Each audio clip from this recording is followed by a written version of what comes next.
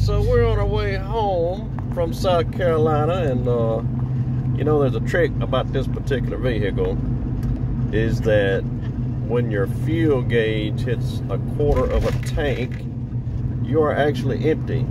Well, we just thought we would test that just to make sure it was accurate. Well, it wasn't quite accurate. Just below the quarter tank mark, you are definitely empty. And so we're coasting now.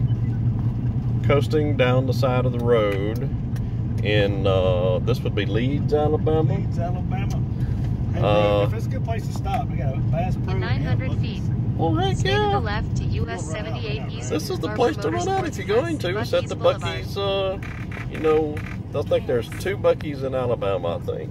And this is one.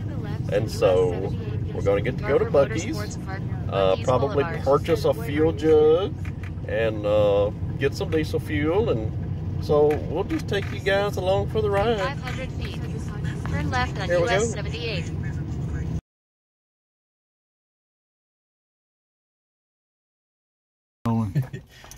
All right, so this fun adventure, luckily, we're like, I would say it was about 200 yards, Maybe 400 yards. Yeah, 4. From Buc-ee's, which if you're gonna run out of fuel, that's the place to do it. Not only did they have fuel jugs, they had a racing 5-gallon fuel jug.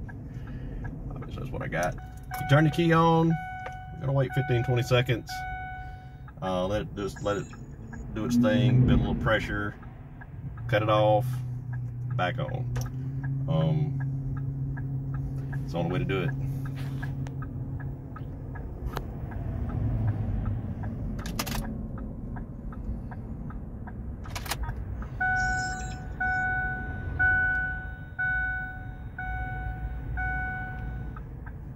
Plus it's hot in here.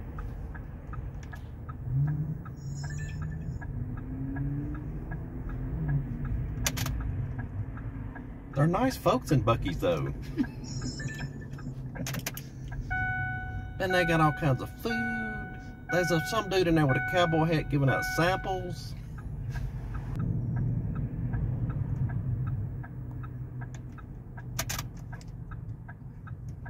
Restrooms are nice too.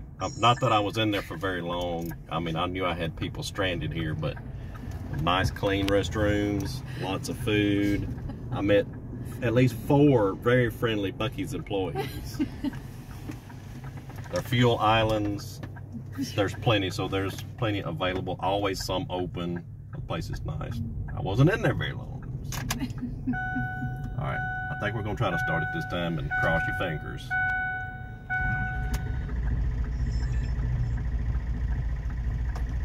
See, I ain't got to hold the key. It'll try to start. So we're going to have to cycle it a few more times. Okay.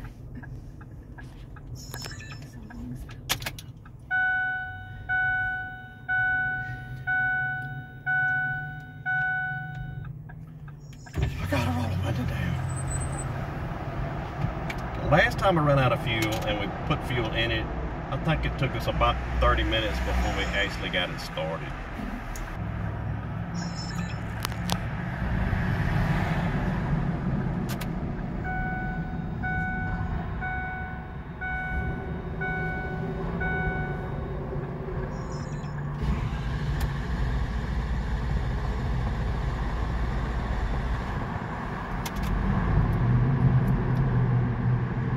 Just never want to run out of fuel in a diesel truck. That's what I'm saying. That's all I'm saying.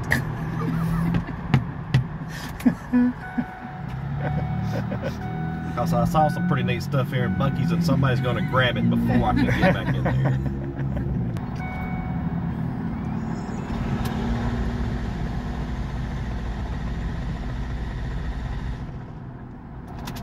So how y'all doing?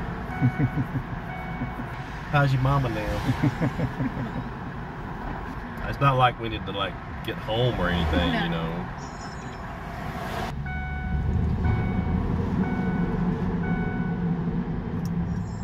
All right, 3rd time or 4th time's charm.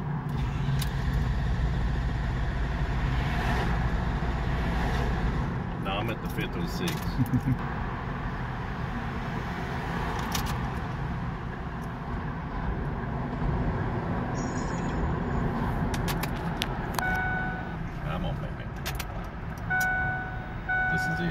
it, folks.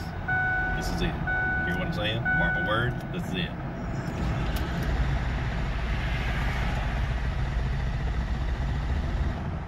All right, that wasn't it. The next one's it.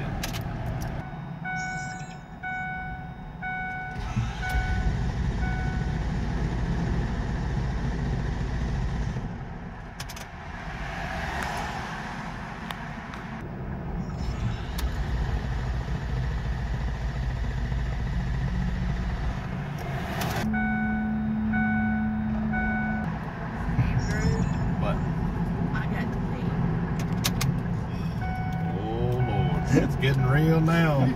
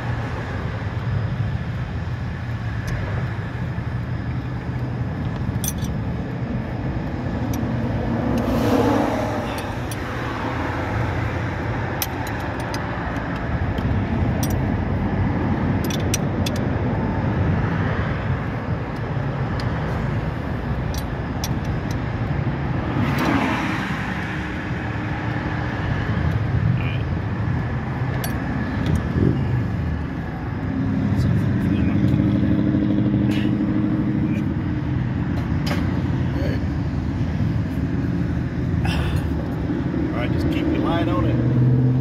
That top bolt up there. See if some fuel comes out. All right.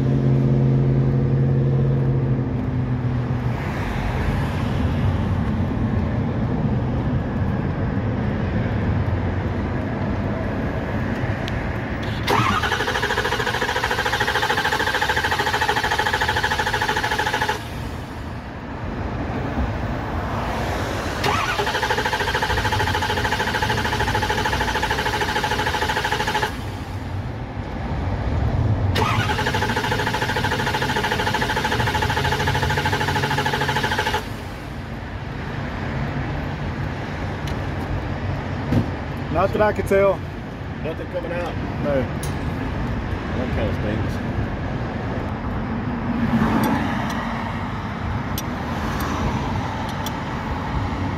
Give it another shot and see.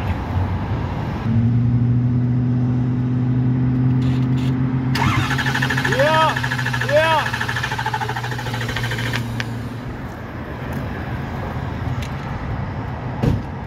Yeah, you got fuel that time. What's that? Yeah, you got fuel. Awesome. I hope.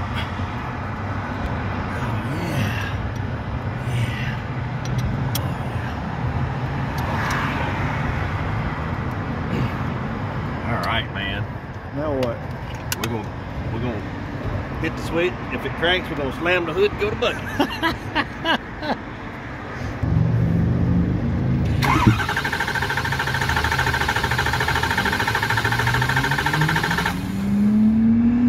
Not any coming out.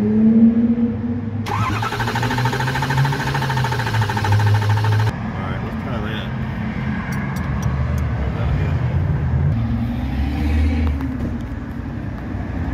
Let's hope so. Oh yeah, man, this is it. Alright. You got them on the tool? I set them on the seat. Okay, alright.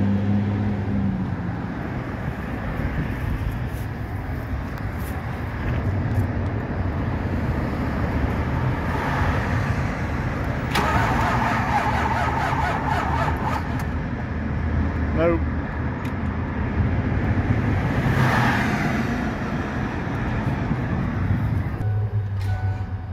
Come on.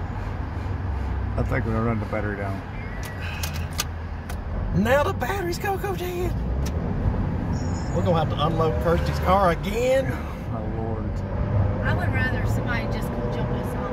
Y'all want me to get back there and start waving them down? No. Don't take but a second to unload that car. Don't you got AAA? Yeah, you remember last time I called AAA, it took them 3 hours to get to us. Oh wow, yeah. You want to get that car ready? No, let's just Let's wait just a minute. just wait just a second. Let's let it breathe, and we're gonna pray. Okay.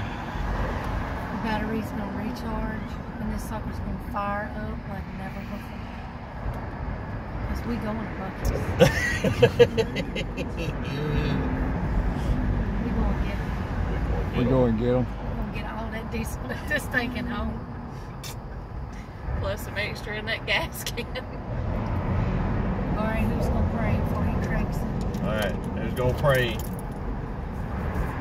What we do? You pray. Lord, we are tired.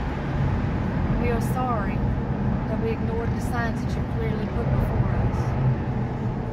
But we ask for your favor and your grace right now. Will you please let this battery be charged and there be enough diesel in the tank and the air's out? And we pray that you would just let this truck crank up so nice, Lord, right now. In Jesus' name we ask. Amen. Amen. Alright, it does it sometimes. Alright, so it's gonna do it, it's gonna do it, it's gonna do it.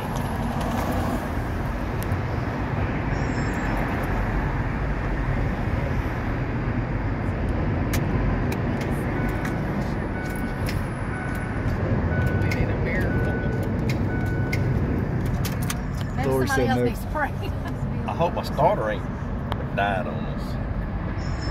That's very possible. That is an eBay starter from China. Alright. Please tell me you're fine. It's I worked told great. you about this China stuff. It worked great until now. Comes from China. All right. She calls him, he will come to the concert. The noise of this traffic His is name very Captain. annoying. It is. Go like this.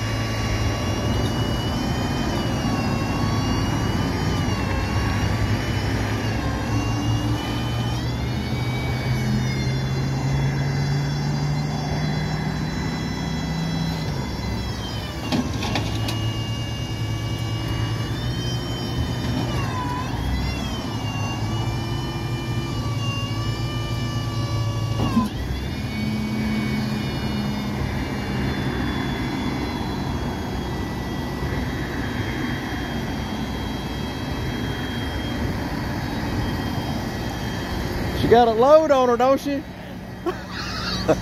Was it almost That's a too record. heavy? That's a record. Yeah.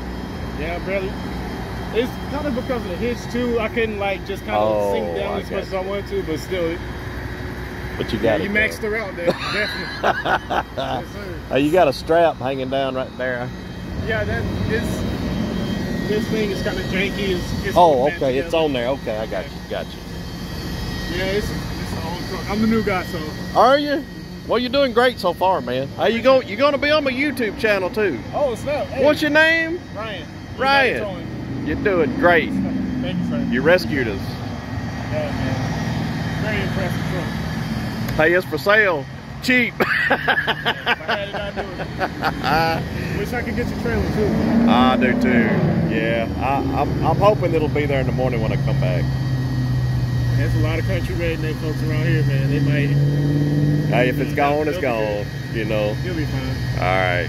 Well, I'm willing to take the risk on that. So it is what it is. All right, give it a go.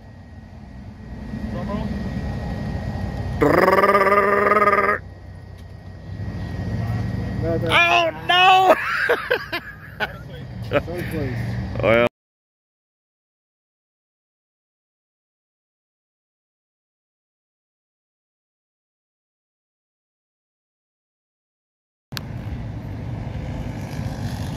Well, I've got updates. Spent the night in this parking lot last night.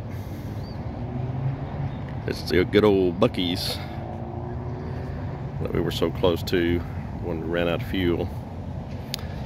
So we tried starting a truck so many times. One of two things has happened. Either I've burned my starter up, or I've run the battery to where now I don't have enough cranking amps to even turn the engine over. I'm leaning towards that, just because of the way it is. Hoping it's not the starter.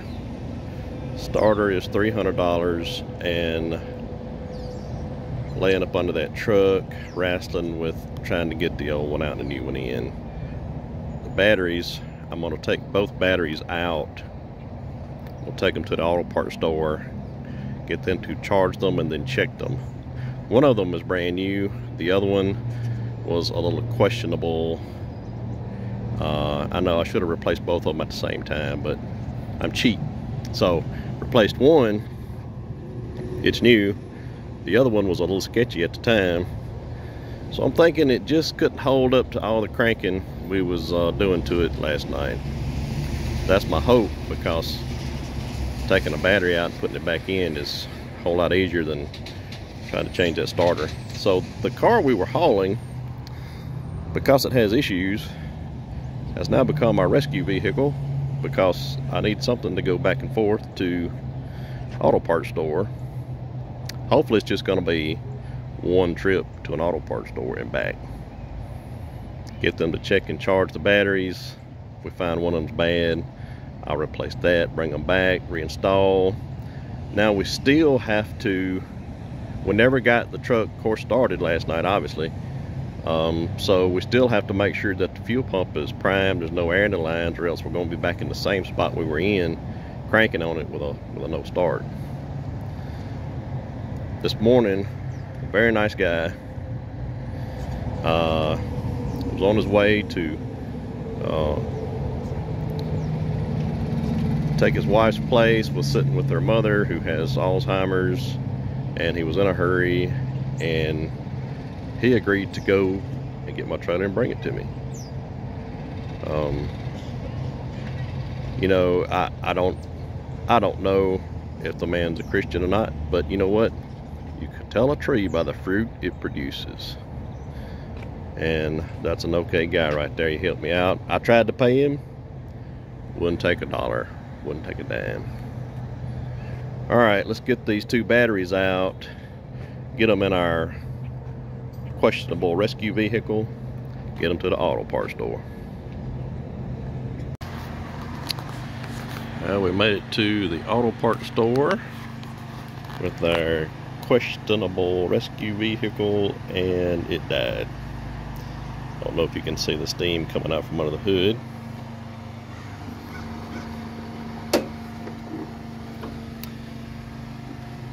The engine is drenched.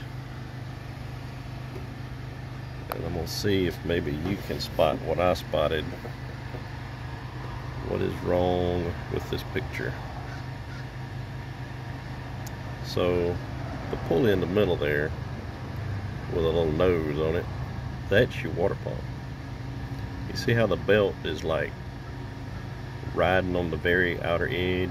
It's even worn a nice smooth spot around the very outer edge of that pulley. I don't think it's supposed to be like that.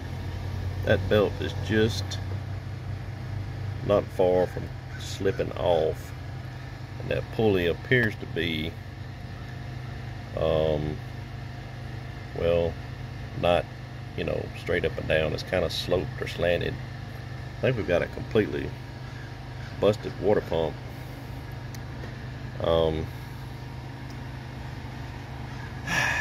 Yeah, y'all know how I feel about coolant, so I don't know if I'm even going to get back to the Buc-ee's parking lot without replacing the water pump on this thing, if that's in fact what's wrong with it. You know, it's just a it's the gift that keeps on giving, and we're so grateful. but I can't really tell because there is so much water coolant everywhere. But it looks like it could be coming from behind that pulley, which would make sense if your bearings and your shaft is wobbly. That, of course, coolant's going to definitely be leaking from there. I would need a pan, some tools, your water pump with the gasket. Oh my goodness. Stay tuned. Alright, further updates.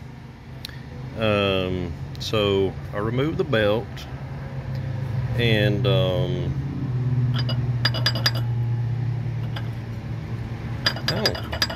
don't think that's supposed to be like that.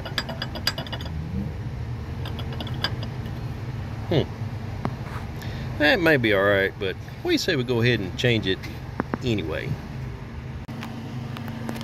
Alright, thanks to the magic of video. Hey, we got a new water pump. How about that? Kept the old belt. It's in good shape. Didn't see no need to change it. However, the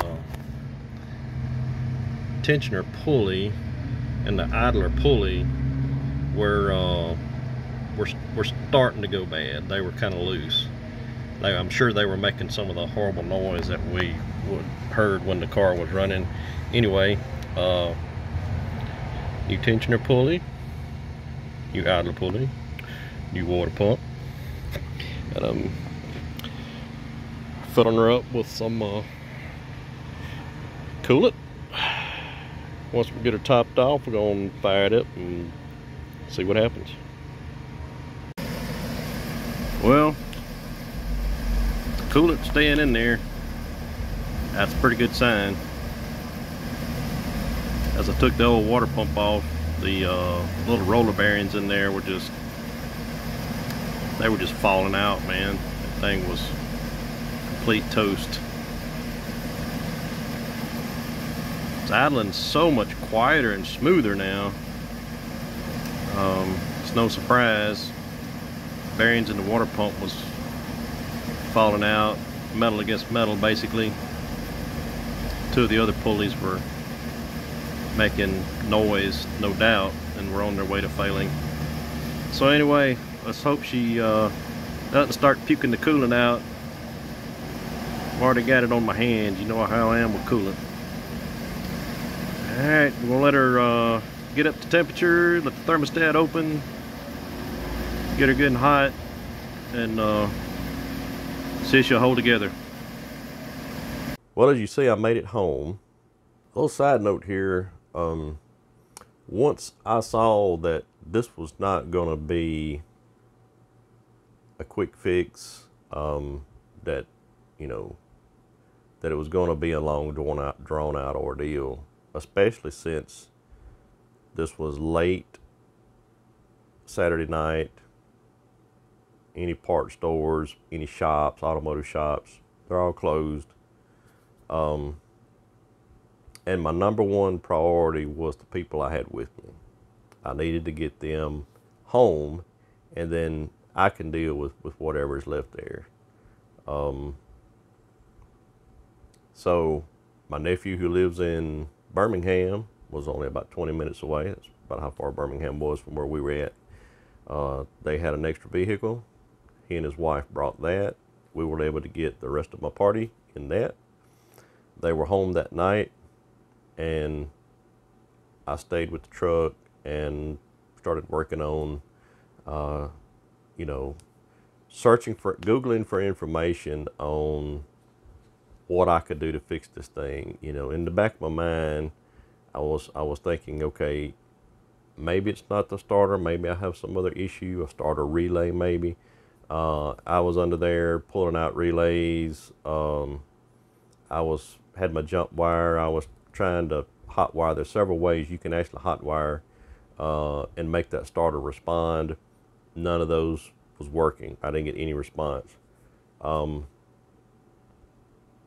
So that's why you don't see everybody else with me.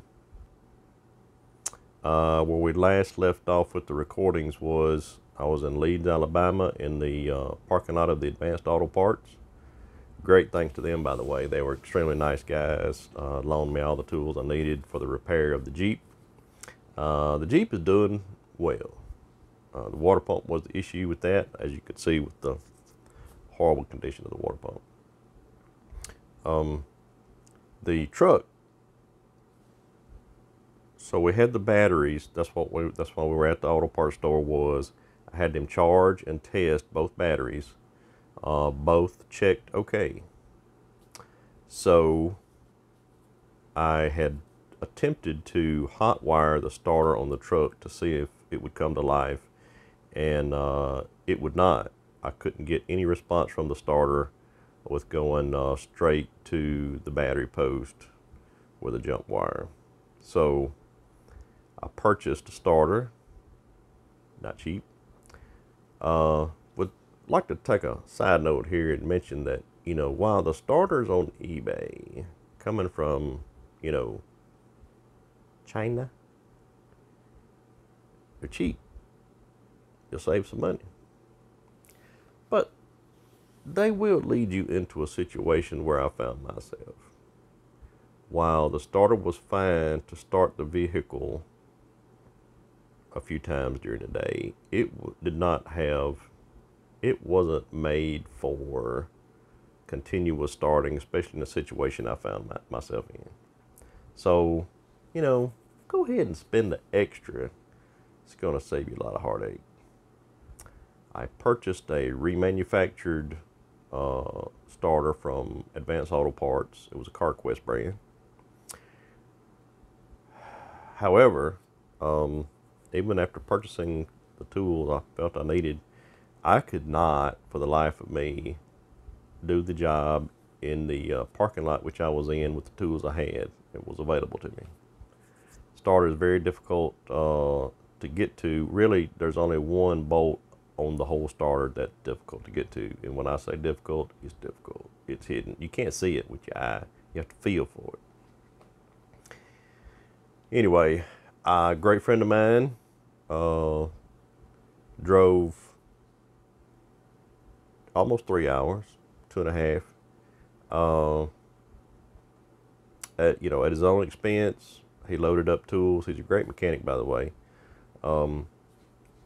He came and he put the new starter on in that parking lot. It took him maybe 30 minutes, 45 minutes. We had the starter on. And I was a little nervous about hitting the key once he had it installed, because, you know, I was gunshot at this point. Starter worked absolutely great. Engine was turning over.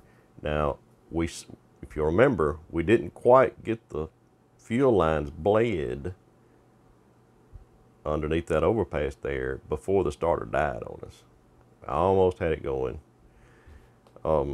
So with his help, while I was cranking the engine, he was on top loosening the fuel lines that go into the high pressure pump, and he was bleeding those, and we was able to get the truck started, hooked the trailer to the truck. We got the Jeep on the trailer, everything strapped down, tools put up. Was able to grab us a bite to eat before we hit the road, and he followed me all the way home to make sure that there were no other issues. Made it home late last night.